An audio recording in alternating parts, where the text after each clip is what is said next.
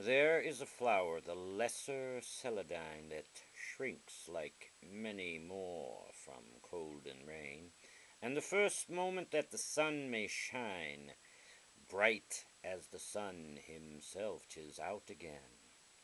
When hailstones have been falling, swarm on swarm, or blasts the green field and the trees distressed, oft have I seen it muffled up from harm, in close self-shelter like a thing at rest. But lately, one rough day, this flower I passed, and recognized it, though an altered form, now standing forth, and offering to the blast, and buffeted at will by rain and storm. I stopped and said with inly muttered voice, it doth not love the shower, nor seek the cold.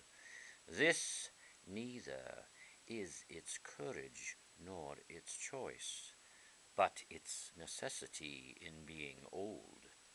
The sunshine may not chid it, nor the dew.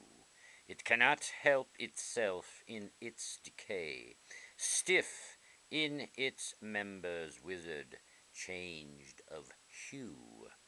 And in my spleen I smiled that it was grey. To be a prodigal's favourite, then worse truth, a miser's pensioner, behold our lot. O man, that from thy fair and shining youth, age might but take the things youth needed not.